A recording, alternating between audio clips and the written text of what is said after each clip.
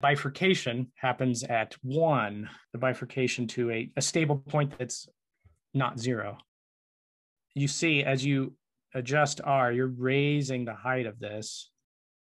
I don't know why. Yeah, there we go. Raising the height. Here is 2.8, which is the first thing, around 2.8, the first parameter value that we looked at. This will allow you to plot some orbit, and it uses the rules of a cobweb diagram. So if I start at x naught equals 0.1, this just follows the cobweb diagram. And you see it's overshooting, but it gets to that fixed point. It seems to be spiraling into a fixed point. This also allows you to try some different initial condition, like, well, what if I want to be over here?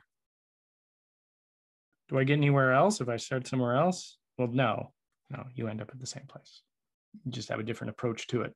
And this dynamically changes things as I go. I pass through at 3, you could see it seems to be going on to an attractor. This, if you get rid of showing the transient and just show the attractor, what the algorithm is doing is it's not looking at like the first 20 orbits or 100 orbits or whatever it is. It's only showing what it seems to be settling down to after a long period of time. And so this is jumping between 2 points. So jumping between 2 points is going to appear as a square in the cobweb diagram. And it shows the transient. Maybe it's easier if we show it in green, get rid of orbit 1. And it just, wherever I start, I will end up there. It either spirals out to it or it spirals into it. Of course, because it's a map, it's kind of weird to try to interpret, but there it is. Okay, what about roughly 3.3? So this is starting from some initial condition, random initial condition. It's hard to see, maybe. You could see again, period 2. Ooh, I like red better. What about 3 point? So it's just showing the attractor. You notice after R2, so at 3.5, now we're on a period 4 orbit. And period 4, it's really hard unless I really just slightly adjust this to see period 8. See what a period 8 orbit looks like. And if you want, here it is, starting with any initial condition. How are things settling down to that from anywhere? There's some cool stuff. Get rid of the transient. That's the attractor. So this is period 8. We're getting really close to that R infinity. Yeah, this is definitely in the chaotic regime now. So it's calling this an attractor, but it would be different if I start with a different initial condition. It's just, it's chaotic. If I get to where the period 3 is, period 3 was around 3.82 something. Down here, I'm trying to just barely adjust this. Whoa, what do you know?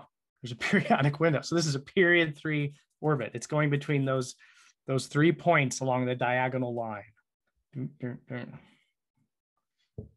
The online tool that I found, online simulator, is.gd logistic map, and you can do your own.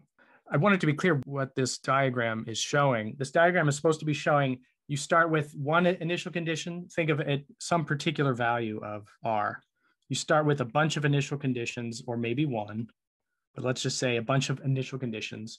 You follow them forward in time and find out where they settle down. And where they settle down is going to be that 1 point, the fixed point, the attractor. The same thing would happen if you started here with a bunch of initial conditions. What you'll find is that it'll settle down to just bouncing between those 2 points. Then when you do it in one of these chaotic things, throw out the first 1,000 iterates and then keep the next 1,000.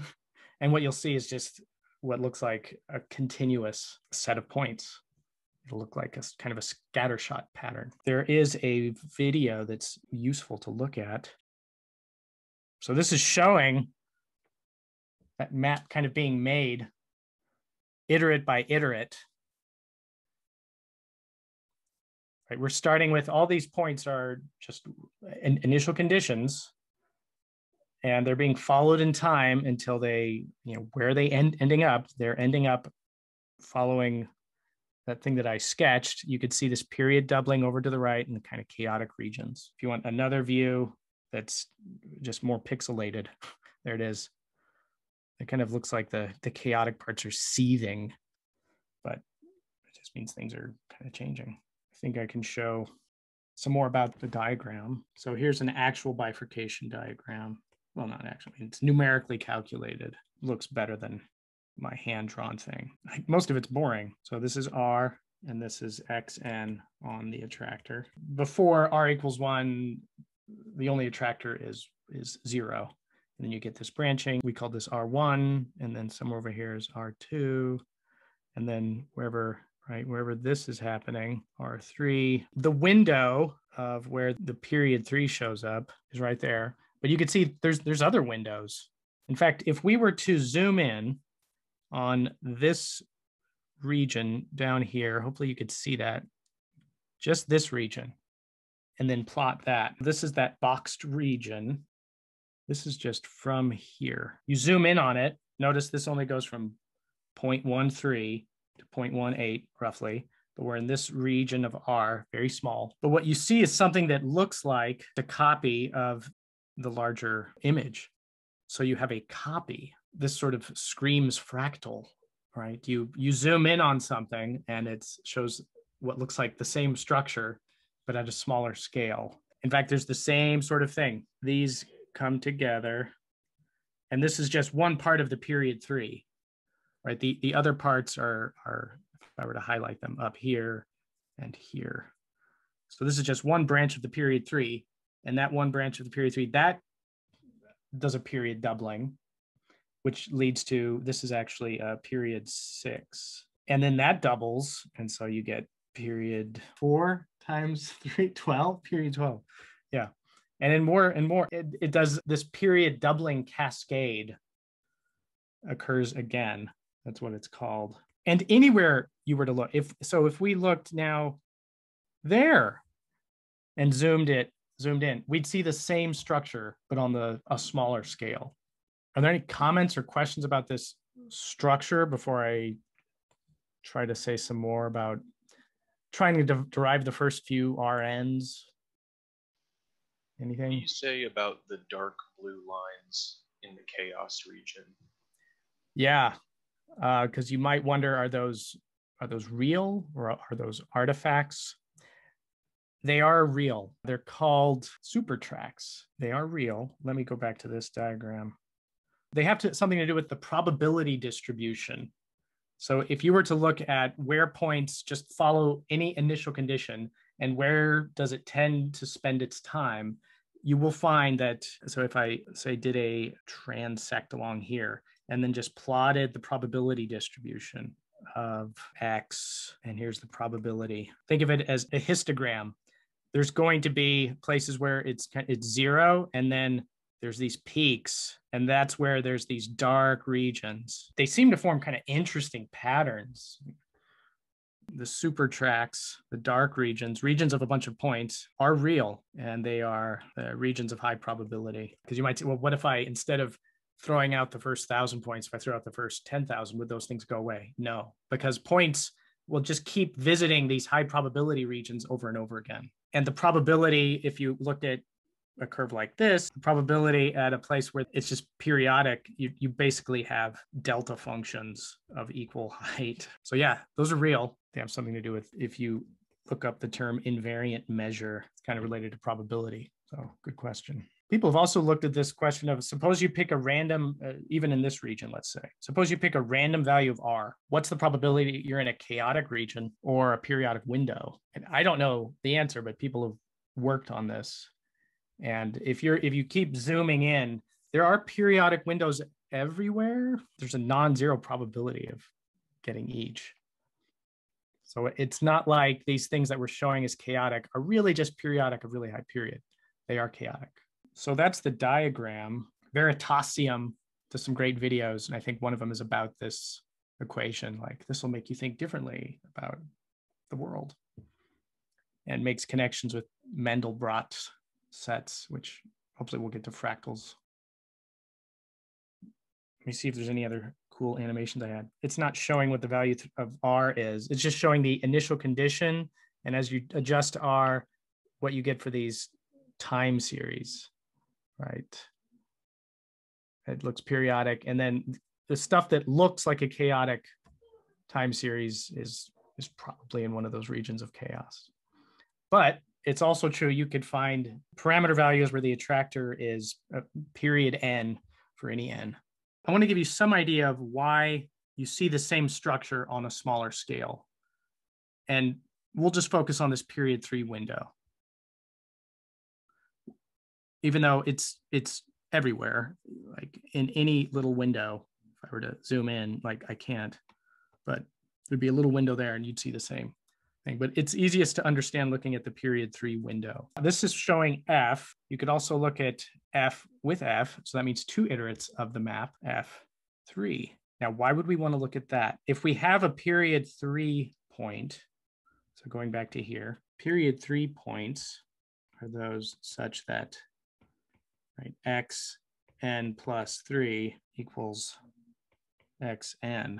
But you could also see them as any of the 3, and maybe we'll call them Q, P, L. So we'd say like P is F of Q and L is F of P and Q is F of L. So you can see it's going between these 3 points. Think of it maybe this way. Q, P, L. I don't know if it's going exactly in this order, but so P is the iterate, L is the iterate of P, and then Q is the iterate of L, something like that. But you could also view any of them, any of the 3 are fixed points of 3 iterates of F. So by 3 iterates of F, this means F of F of F. Sometimes people write this way, F composed with F composed with F. So all of these, Q is if we define this as a new map, and it's just 3 iterates of F, Q is a fixed point of F, which is just F, little f, raised to the 3rd power. And same for P and L. So that means we could, instead of looking at the map, little f, we could look at the map of F composed with itself 3 times. And that's what I want to show you in this little simulation here. So I've chosen to show just F composed with itself 3 times. We can adjust R. And so now we're kind of getting near R infinity. And there's nothing significant happens there. But we did say the bifurcation happened under 3.82, where a period 3 orbit shows up. And if you notice what's happening, there's going to be 3 simultaneous intersections. So 3 simultaneous tangencies of this curve with the diagonal line. You could see it most easily at the thing near between 0.9 and 1. So up at the upper right, as I get, it's hard to maneuver this, it's getting closer and closer, but notice the other 2, one right in the middle around 0.5 and the other one down here between 0.1 and 0.2. Those are going to be tangent at 3.82. So whatever this value is. So there's the tangency. And that's when the period 3 orbit is born. So out of a chaotic window, you have a period 3 orbit. But just notice what happens as I increase R a little bit above that. Maybe it's better if I zoom in here. And this isn't giving the best resolution, but what do you see? You see what looks like a parabola that's rising above this diagonal line. And as you increase R, the parabola is getting higher and higher. So in some sense, this looks like the logistic map. So if you see what I'm getting at, it means that if we have a little copy of the logistic map right there, then we will tend to see a little copy of all of the bifurcations that occur. I mean, that's heuristic, but that helps at least give some understanding of what's going on. For R slightly above the period 3 bifurcation, F of 3 looks like a small copy and behaves like a small copy in the sense that it's a parabola that's increasing in height as we change R, a small copy of the logistic map. And so we could argue then this is what leads to the self-similar bifurcation diagram. But that's just a sort of thumbnail sketch. There's other arguments that could be made, but hopefully that gives you some flavor for it. So we'll do more analyzing maps next time and some things about the generalities related to bifurcation diagrams. Some explanation for this mysterious number, 4.6692. It ended up being it's like a new universal constant And it's just related to math, but you could see it in real world experiments. This isn't, of course, a real world experiment, but it's been seen and measured in real world experiments. So it's this sort of new thing related to self-similarity and all of that.